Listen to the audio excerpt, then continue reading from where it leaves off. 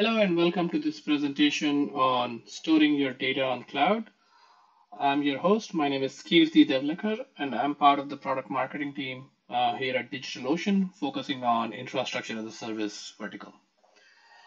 So, in this presentation, we'll talk about the various options you have to store your data on cloud that DigitalOcean offers, and some of the newer enhancements or new updates that we've had for these products. Okay. So let's get started. So there are four sections of this presentation. So I'll start with the key takeaways and the overview section, followed by I'll talk about the block storage and object storage solutions from DigitalOcean from scratch, and I will wrap up and we'll provide a summary and wrap up from there.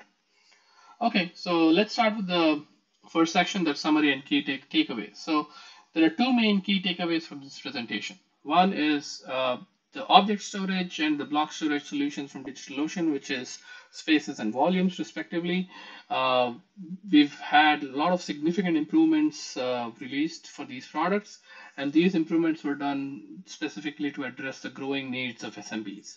In particular, volumes block storage is now faster by 50%, and the performance of Spaces object storage has now doubled and is faster by 100%. The second main key takeaway of this presentation is that all the new volumes or the block storage instances will now be provisioned on latest NVMe drives. And the idea here is you can expect your data to be stored on these high performance NVMe drives, which have very low latency. Okay, let's get started. So before I jump in, I just want to quickly highlight the key pillars of how DigitalOcean helps builders. So in some sense, these pillars, all our products and services and offerings we have are built on these four pillars. Those are simplicity, competitive pricing, the support and community we have, and the reliability of our products and services. So same things apply even for the storage products as well, and we'll get to the details in a minute. Okay. In terms of our footprint or data centers, we have 15 data centers across 9 regions. So North America, Europe, Asia Pacific, and even Australia is now covered. And we have customers across all these different regions and countries. In terms of our solution portfolio, we have compute, storage, networking. We have comprehensive solutions for these, in these areas. They also have managed offerings like databases and also marketplace offerings where you can power up your app, Droplet, Kubernetes clusters with like one-click pre-configured VMs and so on and so forth. Okay. So now let's move on to the main section of main part of our presentation. And I thought a good way to start off this presentation would be to start with an analogy. So at DigitalOcean, we have these three different types of storage, right? So the local droplet storage, block storage, and the object storage solution. You can think of these storage solutions as like, for example, the droplet local storage can be thought of as a locker in a bank.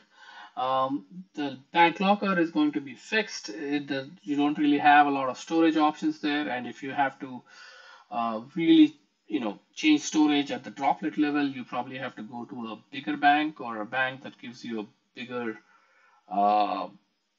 droplet that has a lot higher storage, or you probably have to think of some other solutions here. But your options are pretty limited there. Now, when it comes to block storage, you can think of this as a safe vault where you can put some structured data in, like maybe something that's very valuable, and you don't really want to, have, where you really want to have very few people access it with access keys. It's kind of stored protected in a safe vault here. So the volumes block storage is something very similar to that. And Spaces object storage or object storage can be thought of as a warehouse where you have pretty much everything and everything under the sun that can be put in a warehouse. Think of furnitures, or you can name a thing and you'll probably find it in a storage.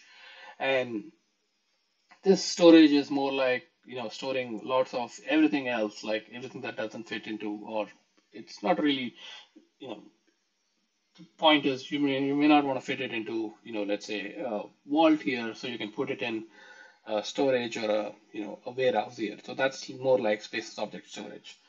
So now that you have this analogy, we'll talk about the main part of this presentation is, as I mentioned, droplet local storage is not something that we're going to talk about, but we will extensively talk about volumes, block storage, and spaces object storage, as these two storage solutions can help meet a lot of your needs and can eventually help you grow your business. So this is going to be a focus for today's presentation. And now we'll jump into the details. So we'll start with volumes block storage. And before I go into the details of volumes block storage, let's talk about what is block storage. So block storage can be thought of as a storage approach that essentially divides data that needs to be written to a disk into blocks of given size. And the main idea is once an application kind of divides it and puts it in different blocks, let's say if you have to change or update your data, then only the block that corresponds to the information that it has changed, it needs to undergo this change, and you don't really have to touch the other blocks. And this really helps you to incrementally or frequently edit small parts of file or parts of a file in a fast and flexible manner without really having to rewrite or save the whole file itself. Now, block storage is certainly great for such use cases, especially for these use cases that need very low latency connectivity and consistent I/O performance. So think of databases, for instance. It's perfect for block storage. Now, when it comes to block storage, although there are many different metrics to evaluating the performance of block storage, three metrics that come to my mind when it comes to evaluating these solutions here. First is latency. Then, in no particular order, of course, latency, input-output storage operations per second, and throughput. So the latency is defined as basically the time it takes for an IO request to be completed. So the lower the latency numbers, the better the performance. As far as input-output operations per second is concerned, or IOPS represents how quickly a storage medium can execute read and write commands per second. And throughput kind of tells you the amount of data that is transferred to and from a storage device for a given unit, usually per second. So megabytes per second is frequently a unit that's used to measure throughput of these devices or of these storage solutions. So to introduce the storage solution from block storage solution from DigitalOcean, we call it volumes block storage, and it's a high performance business ready block storage from DigitalOcean that is designed for business critical applications that require high throughput and IOPS. Volumes leverages NVMe technology, which provides very low latency for reading and writing data. And the good thing about block storage, volumes block storage, is it attaches to droplets. So even if you change your droplet, your data on volume still remains, and you can also move the data from one droplet to the other and resize it at any time. The other good aspect about volumes is it comes with 99.99% uptime SLA per month, and the pricing starts as low as 0.1 per gigabyte per month, or $10 for 100 gigabytes per month.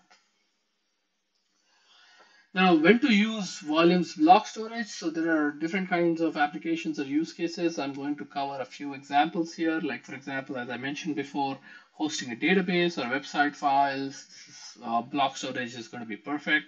Also for storing log files that are generated by applications, and especially when applications can generate a ton of data and they need to be written down quickly to the disk without slowing down the application, block storage is perfect for these kind of use cases. There are also other use cases like storing files required for application or game development, or running business critical applications such as ERP, CRM, email, and storing datasets for AI, ML, which is machine learning, artificial intelligence, and big data. So volumes block storage is perfect for that.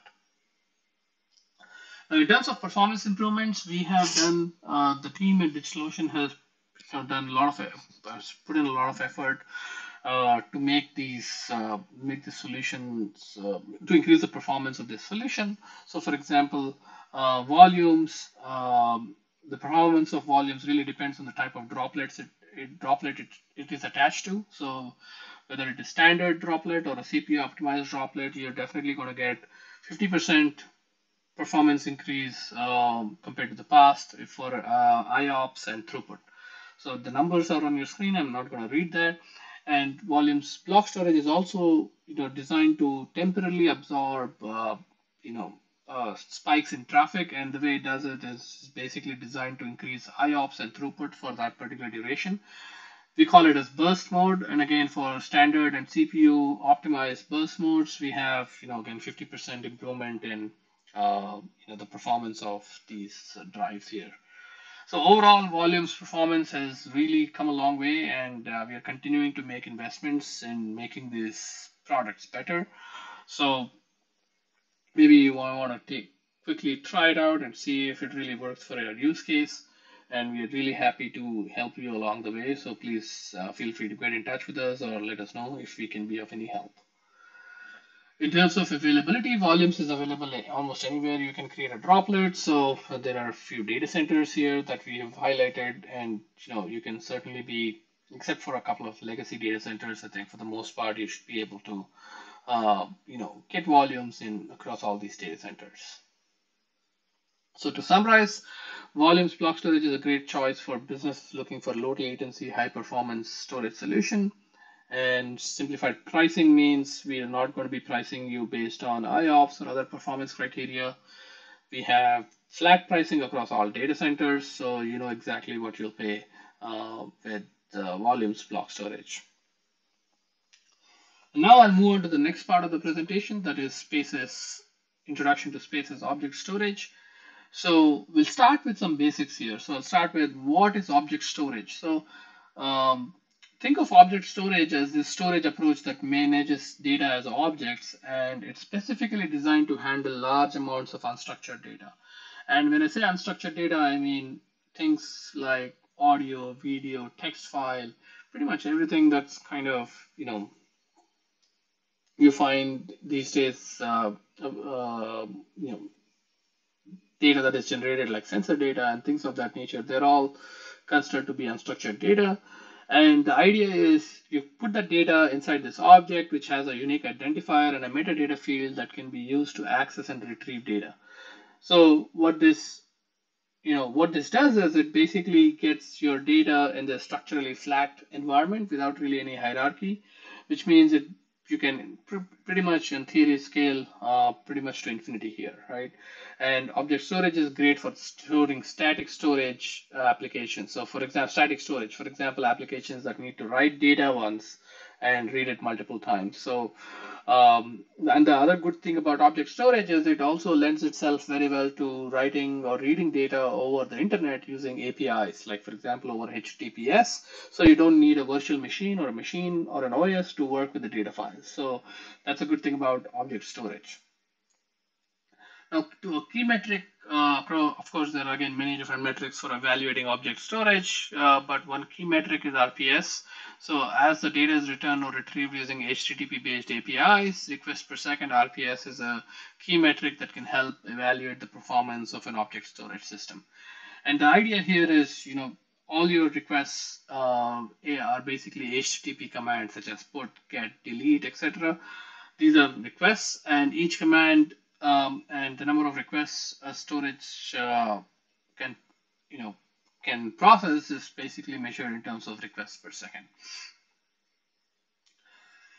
Now, Spaces object storage is the object storage solution offered from DigitalOcean. It's highly scalable and affordable. And the good news is it comes with a built-in content delivery network, which basically a content delivery network is basically, you can think of it as a network that caches your data from a centralized location, and it caches to, in this case, 25 local or global points of presence. So 25 locations across the world, your data is cached. So that way, let's say if your user is in Europe and they want to access your application or data that is hosted in, let's say, North America, Spaces takes that data, replicates it across multiple different places so that the request doesn't have to come all the way up to the United States to serve it. It can be probably served with, let's say, a file download or something that can be served pretty close to where the user lives. So Data is in some sense,